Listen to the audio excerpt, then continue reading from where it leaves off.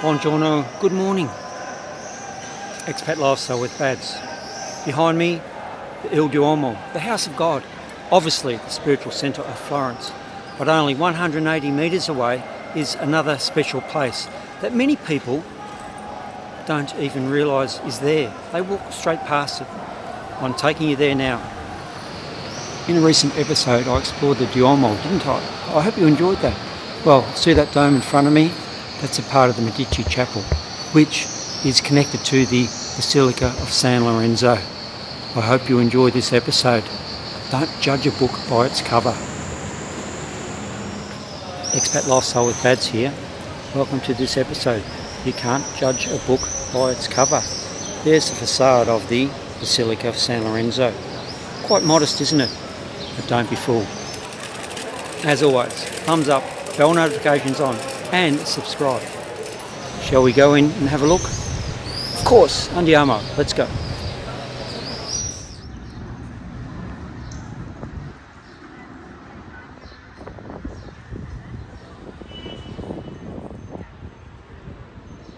So I'm in the San Lorenzo Church, which is just next door to the Medici chapel, which is, you've got to see that. That's unbelievable in there. Free entry today too. The Basilica of San Lorenzo is one of the oldest churches in Florence.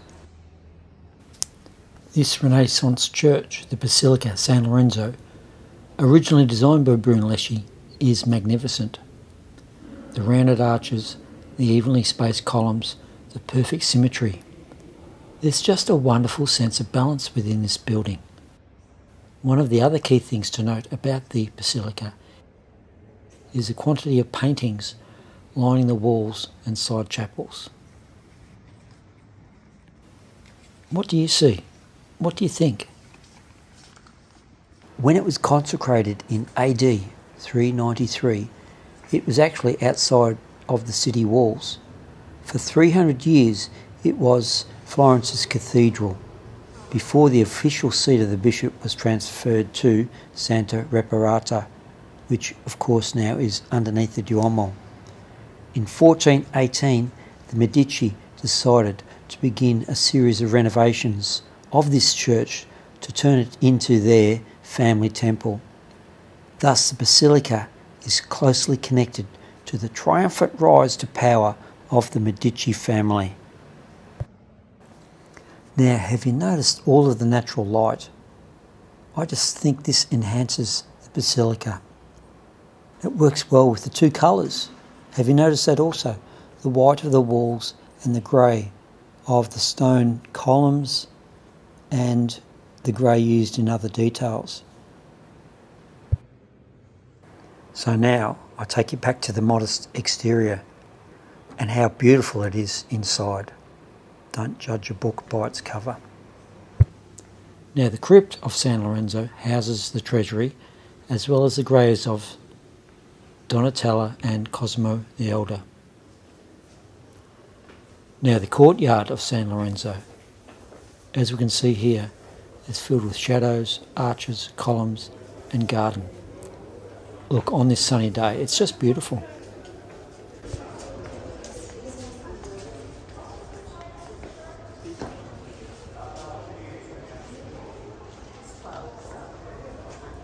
So I'll take you for a quick walk around the perimeter of the Basilica just to give you an idea of its size. And look, the San Lorenzo area of Florence is beautiful. It really is. It's close to the Marcato Centrale, the central market, the leather markets you can see up ahead. But look at this Basilica. As I said, it looks quite modest, doesn't it?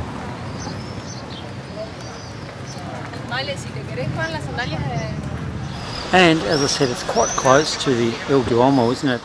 As we can see there, the top of the dome there with the lantern, the bell tower we can see through there. Back to the Basilica of San Lorenzo.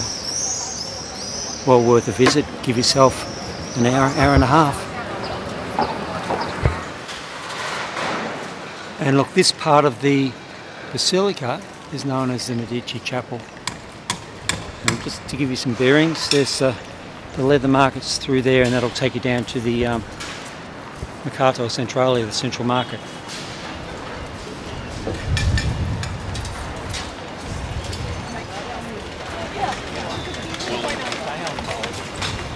Look at the facade of this building.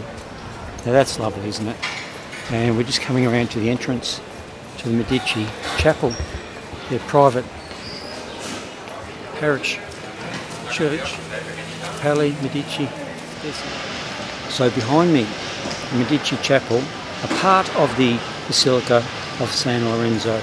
Looks quite modest, doesn't it? But hey, don't be fooled. There's the entrance. That'll cost you about €10 to get in. The Medici chapels are part of the same huge complex of San Lorenzo. Now, as you can see here, we enter into this low vaulted crypt, and we will find several of the Grand Dukes of Tuscany together with their wives, lesser known members of this illustrious Medici family. And from this low vaulted crypt, we walk up the stairs and enter the magnificent Chapel of the Princes. Mamma mia! Now, if you're short on time, if you're a Michelangelo fan, if you want to feel like a Medici prince or princess, even for an hour, then include this visit into your schedule. So let's take a moment then and talk about the Medici family. Politically active and economically so powerful. A banking family. The Medicis were one of the most important families of Italy during the Renaissance, and their influence extended across Europe. How rich were they? They were on a level with today's billionaires, for sure. That's the kind of scale that we're looking at. One estimate, the 17th richest people of all time, with an estimated worth of 129 billion. Now, the founder of the family fortunes was Giovanni Medici, 1360 to 1429. Under his leadership, the family bank blossomed, and he soon became the richest man in Florence, Italy, and no doubt Europe. Did you know 4 popes were Medicis? The most famous, Giovanni Medici, known as Leo X. He had superb taste in art, like the rest of the family really, and he wanted to rebuild and restructure St. Peter's Basilica in Rome with the help of Michelangelo. But there just wasn't enough money. That's why he created the indulgences, documents declaring that people who contributed to the cathedral were released of sins in exchange for money. Not everybody liked this idea, especially a man that was rising against the church, Martin Luther. For me, this visit has inspired me to delve further into the history of the Medici family, and of course, Michelangelo. Now, the last part of the Medici chapels is the new sacristy, designed by Michelangelo himself and built at the start of the 16th century. The new sacristy was built by order of Pope Leo X to house the mortal remains of his brother Giuliano Medici and his nephew Lorenzo Medici, with Michelangelo being commissioned to design it. So, a burial tomb designed for members of the Medici family. When it comes to the High Renaissance, Michelangelo is as high as it gets. He was not only one of the best known artists of his day, but probably remains one of the best known artists ever. In my opinion, of course.